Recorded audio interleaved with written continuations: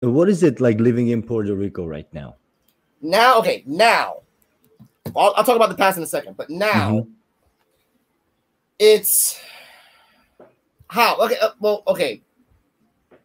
Now, how is it living in Puerto Rico financially, like metaphorically, or like just life in general?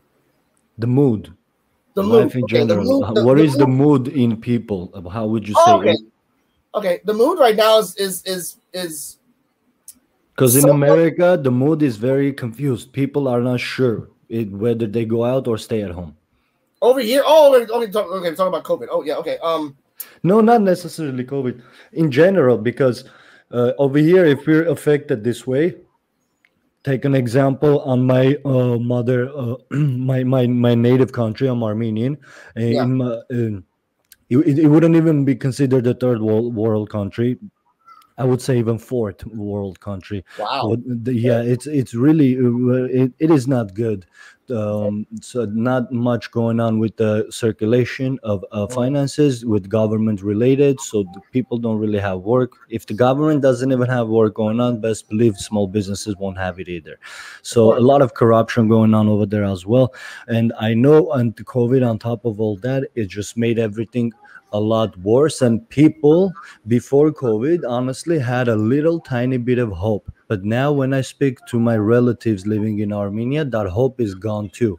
And me personally, I know opening your eyes in the morning, waking up every morning, and not having at least not a single grain of hope is devastating. That's mental.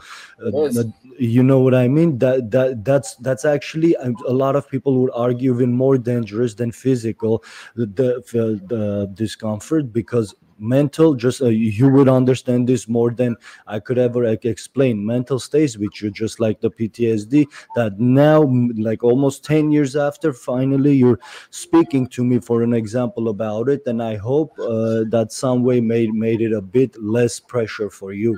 So it took you 10 years to do this, you get what I mean? So I can imagine living without hope is just devastating mentally, and that's going to cause a lot more 10 years from now too. So what is it like the country of there? Did they affect as much too, or is it the same as the US? It's we're not struggling as much as everyone thinks that we are at the moment right now. After Maria, it took a year to get restructured, and everything's just back to normal again. Cars are still getting crashed. People are still dying. Politics are still corrupted. People are still going out, not wearing their mask. But now, in the beginning of the year, it was the tone of the tourist.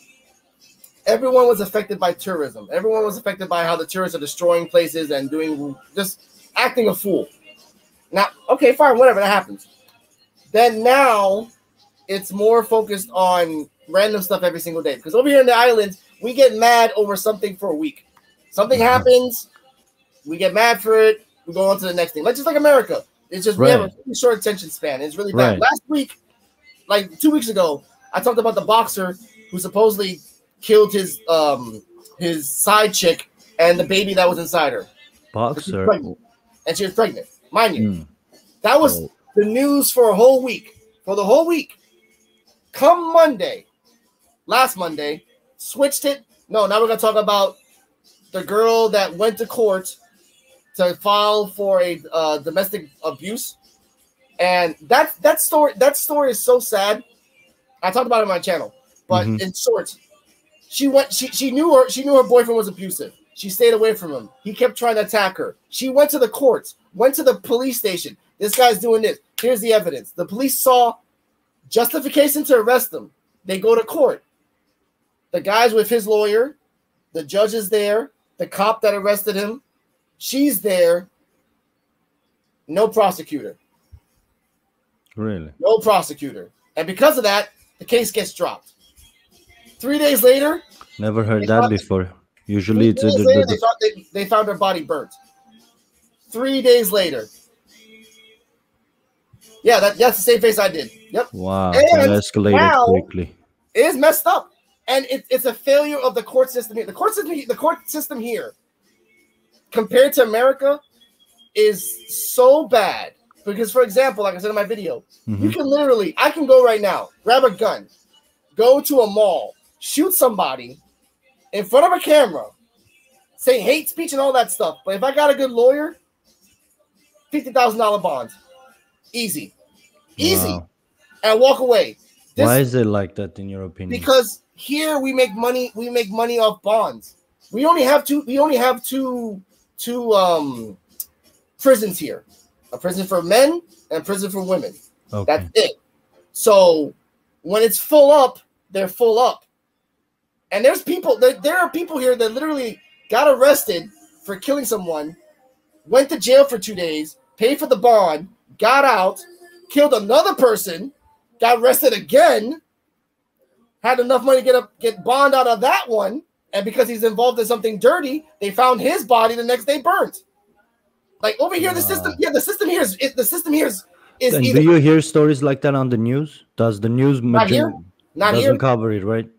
No, you have to go online to people that are actually like going to police reports and printing them out and say, look, this is happening. This is happening. People on camera saying, look, I'm over here. This is happening. Because they only talked about the girl that doesn't get picked up by the main media. No, it doesn't. The boxer got picked up by the main media because he's a boxer that isn't a his name is this. His name is Felix. He's a high profile figure. Yeah, his name is this. His name is Felix Verdejo. There it is.